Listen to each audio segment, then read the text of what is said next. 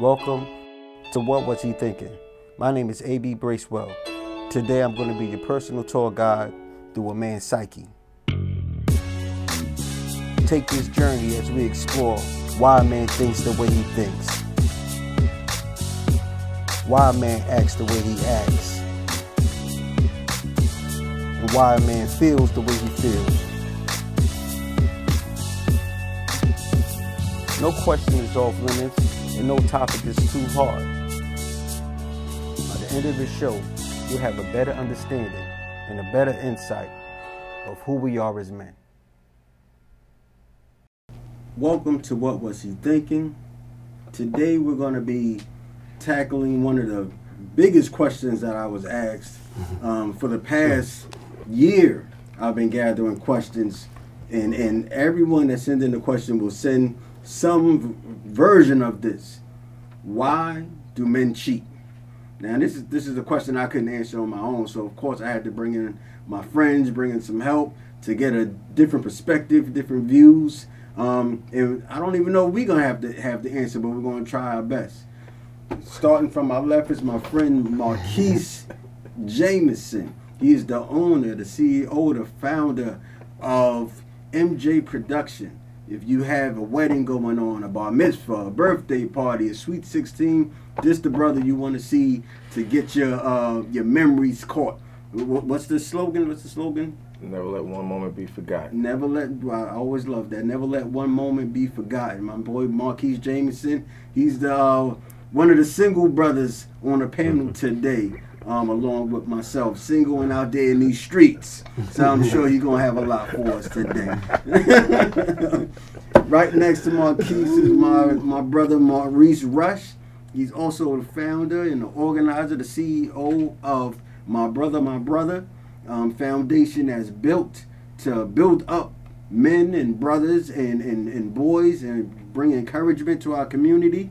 Maurice, in a relationship for about a year now, right? About a year? Yeah. About a year? No cheating, though. No cheating. No cheating. Make that clear. Make that clear. Put that out there. Put that out there. Yeah. He's doing some great work with men and in the community. At the end of this, he's going to give you his social media handle so you can look him up. And right next to Maurice is my brother, Kevin Williams. Kevin Williams is the married man on the panel today. Yes. Been married for 10 years. I repeat that. The faithfully married man. Exactly. Happily married man on the panel, father of two. Me and Kev go back way back to maybe 19, 20 years old or something. We went to school together, ran around together, played ball together, had fun together. So, welcome my panel. And let's get right into it. So the first question, right off the bat, why do men cheat? I mean, sure. It's funny how everybody always look at you right, when man. we ask a question. Well, yeah, I know he can't answer. He can't answer that first because he's married. But I think it stems a lot from unhappiness. And I think that for whatever reason, there's this stigma that men cheat because like the girl looks good or because they're, horny or they just want to do it. But I think a lot of it really stems from like a place of unhappiness with the current situation. It could be not being heard. It could be that the woman that you're with isn't doing whatever it is that you need, and either you try to voice it and it's hit deaf ears, or you don't know how to express it, or whatever the case may be, and it's like, I'm just not happy, and I want to try to do something that I think may make me happy, and usually that person that a male is cheating with is providing something that you aren't getting from the person that you're cheating on. Sometimes I think, men, we just greedy. I'm saying, like, we want more. I mean, you can have the best woman at home, giving you everything you want from A to Z, right, but you just need to step out that door. Like you need to run out there. Like you want to go out there and see what you're missing.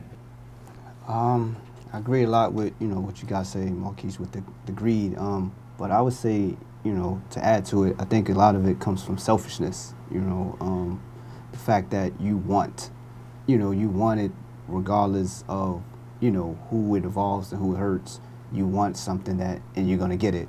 So, a lot of times, I think that, you know, I think that you try not to let the other person see. So you're cheating and you're doing stuff in the dark so that they do not get hurt. But it's never done to. I don't think that it's typically done from when I talk to people. I don't think it's typically done to hurt the other person. I don't think it's anything other than a move that you make behind closed doors because you want. I think, you know, I think that you really work against your natural instincts. I think that you know, monogamy is something that's social. That's what we socially agree to do. You know, I don't think that in nature monogamy is what, you know, what it is. I think that, you know, when we, you know, we have the Bible, we have all these things that say monogamy is what we're going to do. So when you get into a relationship, this is not an excuse, because when you get in a relationship and you agree to be monogamous, then you should stand with that, you know, that thought. But I say that to say that, you know, our natural instincts is to procreate as you know, as we are animals first. So we are looking to do that, but society's telling us not, and so we're policing ourselves to not do it. So you work against your natural instincts a lot of the times by not cheating, which is, you know, again, you know, as you grow up, you know, a lot of people that grow up certain ways and they've seen certain things, they're able to do it, you know, easier. You know, I think that, you know, if you knew that the other person was going to find out, chances are the person wouldn't cheat, because it's never about hurting the other person. It's more about, yo, I can do this, I can get what I want, and nobody get hurt. It turns into a victimless crime. So that's why when the victim is in play, you know, that's when it gets murky. I think a lot of times in, you know, society, you know, as a youth, you know, the youngest society, and, you know, some of the music and some of the images that we see, you know, it's not frowned upon to be a cheater or quote unquote womanizer or somebody that has multiple, like, it's not, hey, that's not the way to go, guys. It's not, we don't really get that, you know, in the imaging that we see. So, you know, all of this, you putting on a person to go against their natural instincts, go against what they see, you know, in their society, and you putting all that on them to police themselves. So it sort of makes sense that it happens, and, you know, it's not that it's right or wrong. I'm not, you know, justifying it, you know, definitely, but, you know, I do see definitely lanes where it makes it more challenging to continue to stay 100, as opposed to doing something where you feel that, you know, you're not gonna hurt nobody, you know. So that, you know, that's my thoughts from, you know, in talking to people. That's how I sort of see it, because I never really see that it's about anything else other than that person. Like, it's not about, oh, what my wife is or what my wife isn't, or what my girl is or what isn't. It's like, yo, I want to do this, you know, like, and if I do it, I can, you know, nobody's gonna get hurt. I'm gonna do it. So that's my opinion on my opinion on the why. Just to piggyback off that point you made about the conditioning we have growing up, like, nobody really teaches us, or what we're taught about, you know, being monogamous or cheating. Like, you know, as guys, that's not something we were really taught. That's not something that's celebrated growing up, especially in the neighborhoods we grew up in. The guys that had that one girl walking up and down the block holding hands, he probably was ridiculed or made fun of, like, sucker for love or something. Like, yep. You know, sucker for love dude. But the guy that had multiple women was the ones that was championed. He was the guy that was celebrated, the one that we looked up to. So I could definitely relate and understand that point you made. And, you know, as I thought about this question for myself, why do men cheat? I really had to go back to times when I cheated, or the time when I cheated. Maybe time. I'm gonna make it singular. Black men don't cheat. Remember, take that S off. Black men don't cheat. Yeah, but I just think I had to, like, think back then, and really, I tried to think of reasons of, you know, what my girlfriend did, or or what was going on during that time that pushed me to it. What was I missing? Was there some type of void? And at the end of the day, really, I was just immature at the time. I was immature. I wanted a relationship, but I can't say I was ready for a relationship because of what I did. I cheated because I put myself in situations where I could be tempted, and you know, I was open to the temptation. I went looking for the temptations, and that's usually will lead you to step out, to cheat, or to be unfaithful. So it's just putting ourselves in. I used to put myself in those situations, or I wasn't ready. Wasn't ready. So a lot of it has to do with maturity, and I could tell by the answers that you guys gave that you guys have hit a level of maturity where you can like look back now and say, okay, this is why people cheat. But and it's not really an age thing; it's a maturity thing. Yeah.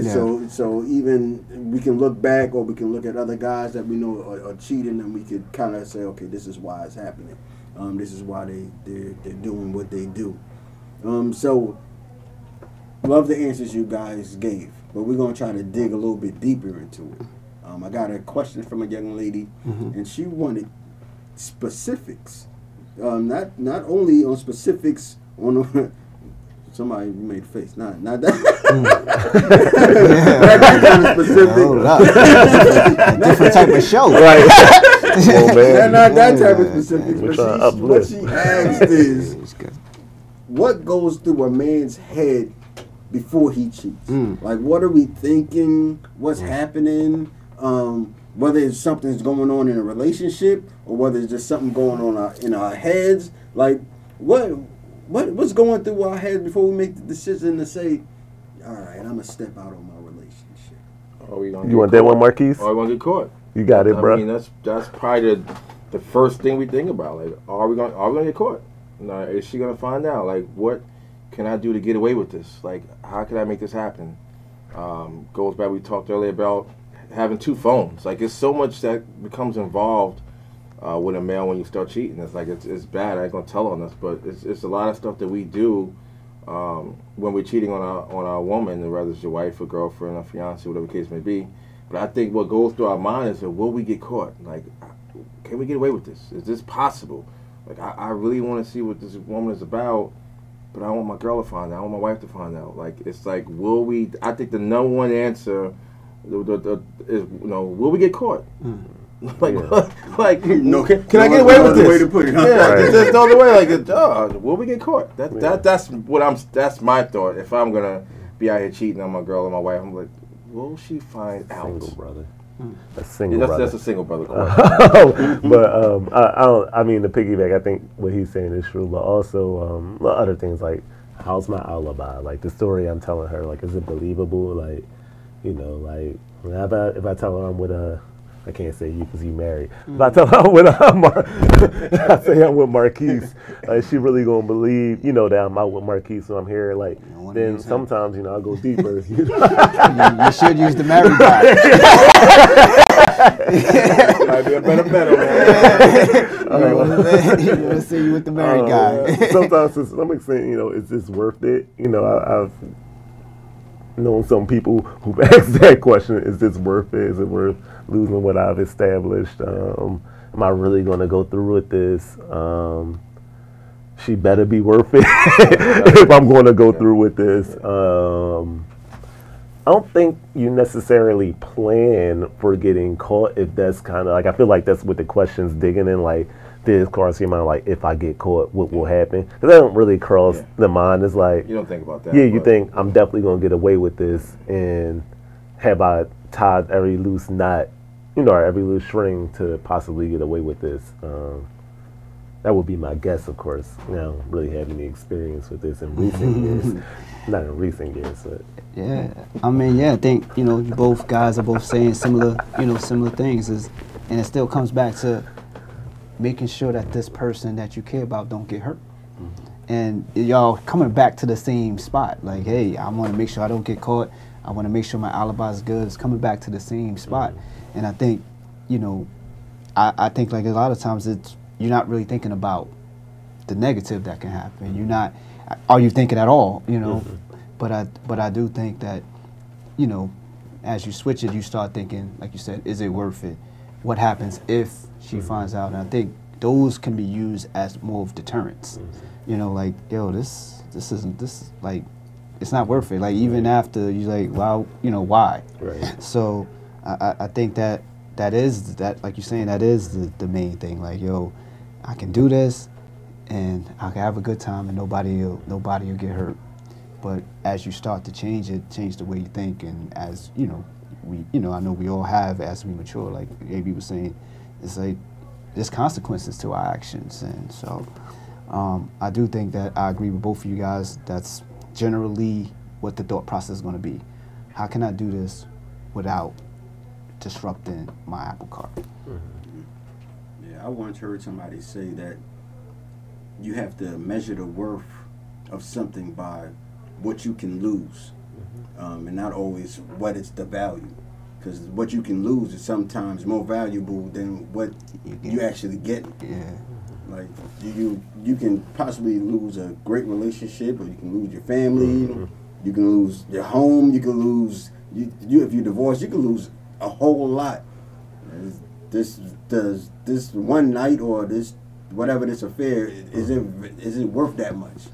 And those are the things, some of the things that you think about, or at least you probably should think about, before you decide to cheat. Of course, a lot of us don't, or a lot of guys don't think about all that stuff. Don't think that far down the line. We just with that immediate feeling of pleasure. So, you know, I've heard all types of things, especially when we talking to the young ladies about emotional cheating and physical cheating and what they consider cheating and what some guys may not consider cheating. Like some women might feel like, hey, just DMing somebody is cheating, while a man might be like, it's just communication.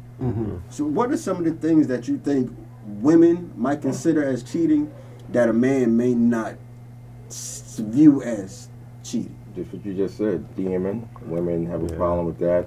Inboxing on Facebook. A phone call. Some women have a problem with just a simple telling the guy they may have dated, or like, for example, telling a woman that they may have dated, happy birthday. You know what I'm saying? You dated her 10 years ago, but you still, every year, you still tell her happy birthday. You know, women have a problem with that. Why are you still communicating with this woman? Like, you guys been done for over 5-6 years now. But because you're a gentleman and you dated her for so long, you just, January 4th come, happy birthday. It's simple, it's innocent, but it's cheating. Us, we don't think that's cheating. We don't like, fine, you want to tell your ex-boyfriend happy birthday, go ahead. You know, I'm with you now. Like, I'm safe where I am with us. I'm happy with us. So to tell an ex happy birthday or Merry Christmas or happy Thanksgiving, we men, we don't feel, I don't think that's cheating, but a woman, they don't like that. They don't, some women don't want to see you still communicating with your past. And it's innocent. Happy birthday is innocent. Merry Christmas is innocent. Happy New Year's is innocent, but not to women. You just put that January 4th date out there. You know, somebody gonna be checking your calendar. I think I know what January. I think I know what January. Let's do that out. I think for guys, typically we view cheating as, you know, penetration, and it's pretty much it. Like, well, you know, any other contact is pretty much fair game in a lot of guys' head, outside of penetration. I think for a woman, any other contact? I mean, it's fair game. Kissing? But some guys don't look at it that way. They don't. Okay. I mean, I agree. I don't think that kissing is okay. You know, but I think anything beyond kissing. Is it cheating? I would say yes. Okay. I mean, not an innocent church kiss, of course, but I know some guys who have been known to have girlfriends who gotten jealous because, like, you know, leaving church, you kiss the old woman on the cheek, and they're like, oh, why are you kissing a woman on the cheek? And it's like, that's completely, like you're saying, that's a completely innocent act. Yeah, it's innocent. But some women get upset about that. I think for women, it's typically anything that you don't feel comfortable, like anything I wouldn't do in front of her. A lot of women consider that as cheating. Correct. So if I have to hide it from you, women will consider that cheating. So like I said, it could be an innocent phone call that you saying to yourself, like, dang, man, like, I want to tell her this, but I know if I say this to her, we gonna go off the deep end. We gonna be arguing. I'm gonna be all kind of profane words. So I'm just not gonna mention that, you know, this conversation happened. But for women, they're like, oh, if you can't tell me, then you must be cheating. Like, if you're hiding it, then your intentions aren't pure. So that's where I think a big miscommunication comes in, because sometimes you're like, I want to tell her, but if I tell her, it's going to go left, and I would rather keep things peaceful. And what do they say? What's the old saying? What you don't know won't hurt you. Exactly. Yeah, that's what I was saying right there. And if you know, like, it's not going to, like the happy birthday thing. Yeah. If I know texting so-and-so happy birthday is nothing, but if she found out, she's going to be mad, you're not going to say nothing. So she might say, oh, you're cheating. But in your mind, like, not cheating. That's, you know, that's me being innocent, trying to keep things peaceful. So Kev, I got a different question for you before we wrap it up. Got a question that came in the young lady asked, how is it that men can cheat repeatedly on a woman and expect her to forgive and take her back, but once she cheat once, he can't take it? That's ego. I think, you know, the male ego is a very fragile thing. So if, you know, I don't know about expectations. I think in part of that society, you know, typically, you know, we have seen, or we have grown up to see, you know, women being strong and taking people back, and, you know, opting for the relationship as opposed to just walking off. You know, we don't really have images of that the other way, you know, like, we just don't, you know. As a macho guy or alpha male or whatever, you can't get it through your head that, hey, she's, you know, she stepped out on me, you know. You go back to the selfishness, it's on me.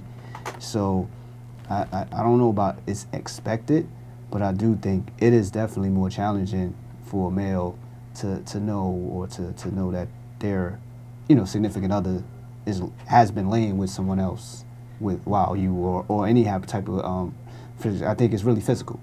Like, I don't think that emotional cheating is a real, you know, sticking point with men. Like, I think, you know, you just leave him alone. You know what I mean? But if you physical, you know, with another guy, it's not. It's tough to turn back. You know, especially the type of physicality. You know, like, if it was, you know, if you went to the oral situation, that's nail in the coffin. Nail in the coffin. You know, if you had a thread, that's nail in the coffin. So I always think it's that male ego. Like, you won't be able to look at her the same. You won't be able to, you know, not you won't. It's definitely more challenging for that to happen, and you know, because it's on me. You know, you all and internalize it. She did this on me, whereas it's not really on you. You know, it's the same rules that apply to when you cheated, but in our mind, it's on me, and I think that ego won't, you know, make it hard for most men to move past that. I think this conversation definitely needs a part 2.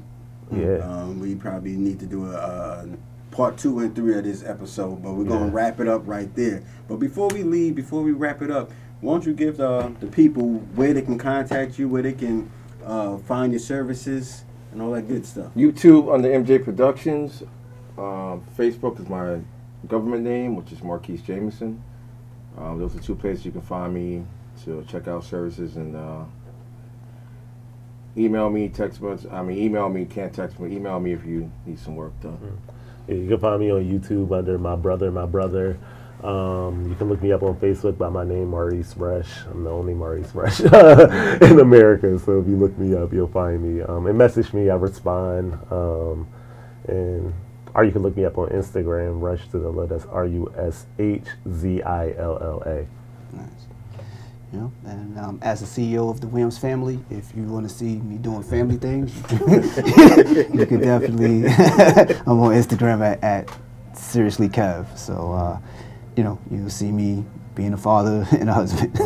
Well, there you go.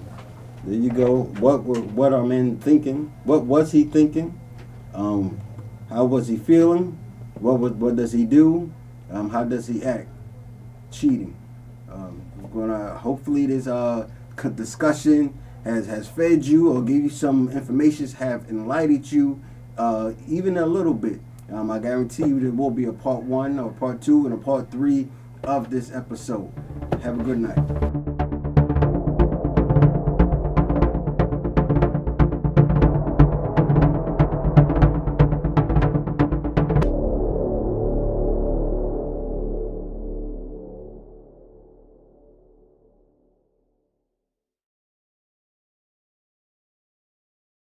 Is this how men feel these days?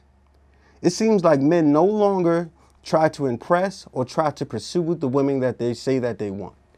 In these days and times of dating and relationships, there are a lot of men that feel like they no longer have to chase women. What do men really feel and think when a woman pursues them? There's the man in the mirror, there's the alpha male, there's the beta male, and it's the hunter. I can guarantee you will be pursuing 1 out of 4 of those guys. What do men really think when a woman has sex with them too quickly? If a man senses that the feelings are too strong, you're having sex with him too early, or you're pursuing him too tightly, there's something in him that will die. How do I know if a man sees me as wifey material? A man that sees you as wifey material will put you in his plans next week, 2 weeks, a year down the line. What makes a man ready to settle down? I feel like I'll be doing you a disservice if I don't touch on what stops a man from wanting to settle down. Because what makes a man want to settle down and what stops him kind of goes hand in hand. How can a man spend years with a woman and not commit, but quickly do so with the very next woman that he meets? One reason is that she was not the one. Another reason is that he learned from his loss. And the third reason is that she left before the actual breakthrough. What do guys think and how do they really feel when a woman tells them that they're dating multiple people at a time? A lot of men that had absolutely no problem with a woman that dated multiple people at a time. There were guys that were totally fine with it. They were actually used to it and they almost encouraged it. Why is it so hard for men to express their emotions? Focus on your man's love language. Focus on how he expresses his specific emotions, how he expresses his love, how he expresses his concern. Because trying to figure out why all men can't express their emotions or don't express their emotions will only leave you crazy and even more confused. What do guys really think? How do they really feel when a woman chooses to hold out on sex? There actually are a lot of guys that are totally respectful of a woman's choice to hold out on having sex. What does a man think when a woman asks him for money or requires or expects him to support her or help her out financially? There was a time in history where women were not allowed to work. You know, they did not have that privilege to leave the home and go to work so they can assist financially. So yeah, there's still families that follow that traditional way of thinking or that traditional way of managing money and dealing with money. Ghosting. Why do men ghost? What happens? What goes through their mind? What are they feeling about ghosting? Mm-hmm. Like, we think that the person is going to be perfectly made to fit our every preference. And as soon as they say something crazy, do something crazy, we out of there. Like, people don't stick around for nothing no more. Like, this whole social media stuff is like, all this stuff like instant gratification. Right. And as soon as we don't feel gratified by something, we don't tolerate it. Right. We could throw you away. We could delete you or block you or whatever. So I think it comes with social media.